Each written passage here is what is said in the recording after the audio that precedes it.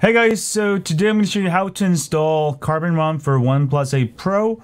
I wrote out the steps on our new forum, so just go and follow along. We'll just go one by one. So first, if you are starting from stock, you'll need to obviously unlock the bootloader. If you're using carrier branded One Pro such as T-Mobile, Verizon, you can't unlock the bootloader, so just go return it and get a international unlock model, or just get the unlock model, because those will allow you to actually root it. If you have a T-Mobile version, there's you have to actually follow the T-Mobile method of unlocking the bootloader. So that's that's why I don't buy those, and I'm not gonna make a tutorial for it because I didn't buy one, but there's a bunch of tutorials, you can Google it. But hopefully you have a unlock model. Those are the best. They work flawless on 4G LTE 5G bands on T-Mobile and Verizon.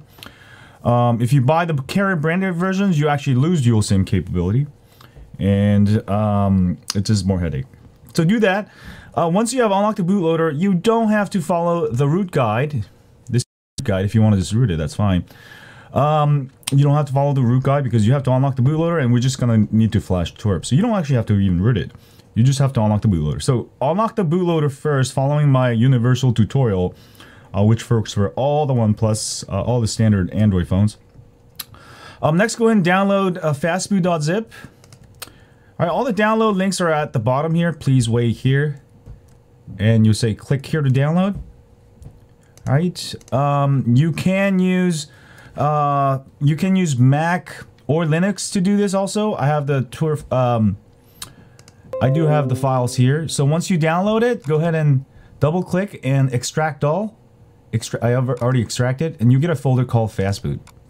And if you're using Mac or Linux, you just have to change the permission, chmod 755 star, and then you guys know how to do the Linux or Mac, and you just put /fastboot-linux or /fastboot-mac. For Linux, if you're using like something like Ubuntu, you can do sudo space fastboot-linux. And then do it that. But the commands are pretty much the same. The CD commands are all the same.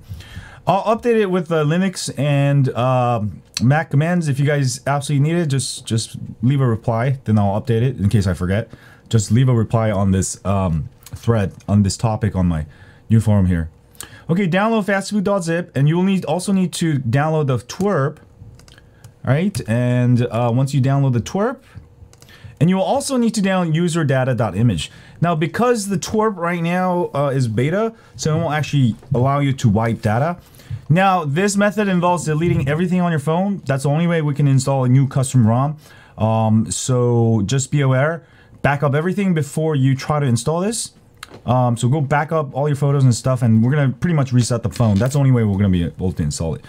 So you should have downloaded the twerp and user data image. Go ahead and copy. Right-click copy, go into your Fastboot folder, and go ahead and paste. All right, so I have that and this in the Fastboot folder.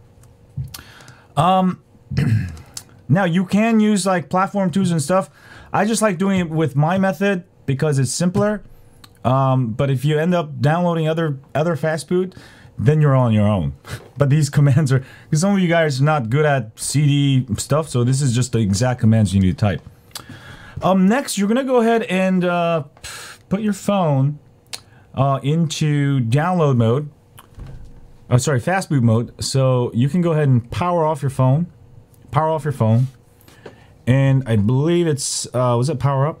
Yeah, power up. Volume up. No, it's volume down. Press both volume up, volume down, and then press the power button. I think that's Fastboot. Sorry, I'm getting some type. Oh, there you go. You see that? So volume up, volume down, and also the power button when powered off. And you should see this screen. And then you're gonna go ahead and connect it to your computer via micro USB cable. All right, connect it there. All right, once connected, if you unlock the bootloader using my tutorial, you should already have drivers installed. But you can go ahead and double check that. Go to start and type control panel. And go to your hardware and sounds, double check that you'll have, where is it? Universal ADB. There should be oh, there we go, up at the top. You'll see Android bootloader interface, something along ADB or Android bootloader interface. That should be good to go. If you don't see that, then you might have to install drivers. Just go ahead and if you follow, just go ahead and follow the Unlock Bootloader guide, which has the drivers there. Okay, and next you're gonna go ahead and open a command prompt, type CMD after you hit start, and you're gonna simply go ahead and type. You can copy and paste CD downloads, hit enter, CD fastboot, hit enter, and you're gonna go ahead and type fastboot space flash space recovery space a space twerp blah blah blah .img, or you can copy and paste it if you want to. So this will flash to the slot A, and you're gonna have to do it for slot B. So hit the arrow up, it'll fill it up for you, and change that to B, or you can copy and paste. This will basically install twerp. And what you're gonna do, let me go ahead and make this a little bigger. Sorry, my main camera is all acting weird, so I had to actually use my other camera. So I apologize. I'll go ahead and fix that eventually.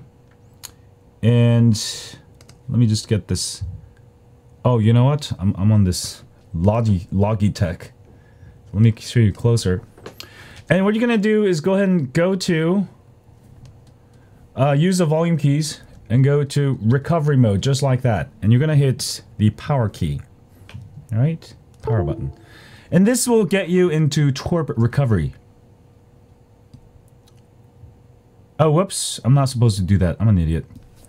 We're supposed to do one more step, sorry. If you're just following this, I can show you how to get back to the fastboot from twerp recovery. But you see the twerp has been installed, great. You may have to enter your password, so go ahead and enter your password.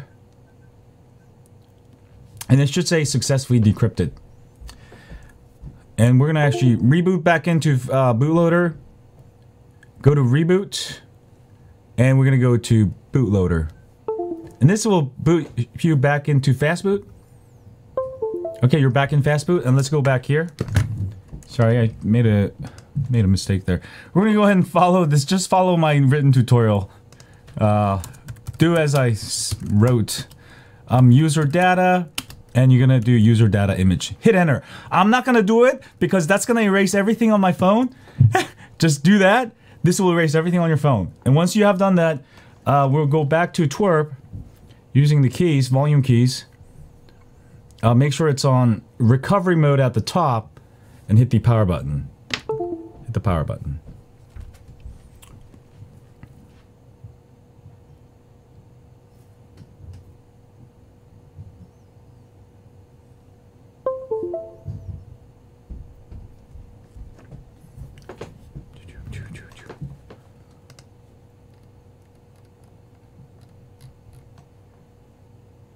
Okay, let me go ahead and...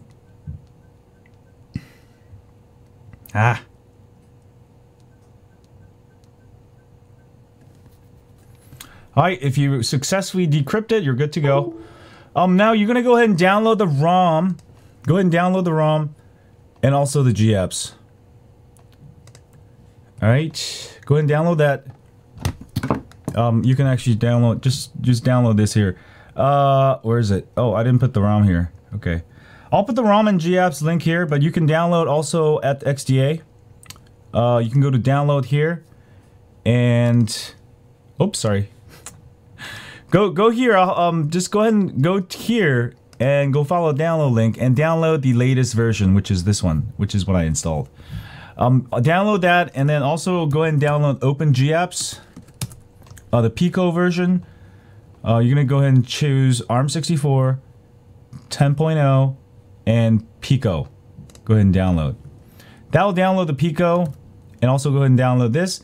And if you check your downloads folder, you should have OpenGApps right there. I'm double downloading here. And go ahead and download those two. Now you're gonna go ahead and copy this over to your phone, and it should connect as a disk drive. Alright, and I'm gonna go into my download folder, and I'm gonna go ahead and paste. Now, if for some reason, sometimes this can happen where your phone doesn't connect as a disk drive, then you can use ADB commands to copy files over. I do have instructions on that. If you end up with that kind of problem because of Windows drivers, let me know and I'll post a link to the instructions on my forum. So when that's done, Somebody's calling me. You're gonna go ahead and go into, you don't have to do any data wipe because we already wiped it using the fastboot command. So this is sort of a workaround using the using the fastboot right now because it's beta. So later on we won't have to do it. We can do the regular method. But for right now, you have to do this. Go to install. Go to your download folder, SD card download, and you're gonna go ahead and choose Carbon, clear, and that will flash. All right, and then go back home. When that's done, done installing, you're gonna go here and hit the Open GApps. All right, I can actually do it. Do that. So this will actually flash over my current setup. So this won't actually delete data. It's just writing over. So this is perfectly safe. My phone should still boot. And when that's done, we're going to flash the GApps. And also, if you want Magisk, you should have also copied over. Here, I'll show you in a bit. Here, that's still going. Your download folder, you can go ahead and download Magisk. I recommend the canary2020.apk. I'll update the links on my forum for that. So go ahead and download that. And oh, sorry, that's not it. You need actually magisk.zip file. I'll put that on the forum later. And you can go ahead and flash that after the ROM, after GApps, and then the Magisk zip file. That will give you root. If you don't want root, you don't have to install it. All right, you don't actually have to root a custom ROM. You know, if you don't need it, you're better off not installing Magisk. All right, so installing custom ROM doesn't mean you actually have to root. Isn't that amazing? Oh, there's the file. I have it on my phone. It's the Magisk v20.4.zip. All right, so go ahead and install OpenGApps next. This is, if you don't install this, you won't get Play Store. I got these people like installing ROMs, they forget to install OpenGApps or GApps, and they're like, Max, my phone, I can't install any apps. Yeah, that's why. The Pico is, I like the Pico, use the Pico because it takes up very, very small space. And you can install all the other Google apps once you have Play Store. So all you really need is a Pico. Just you need a your own Play Store. So when that's done, you're gonna hit Home, Install. If you need root, you're gonna have to install Magisk v20.4zip. But I don't need it. I already installed it. So reboot system, and you should boot to a welcome screen, and you should be good to go. And that's pretty much how you install the Carbon ROM on the OnePlus 8 Pro. This should be similar for OnePlus 8, pretty much the same, just using different twerp and different ROM file.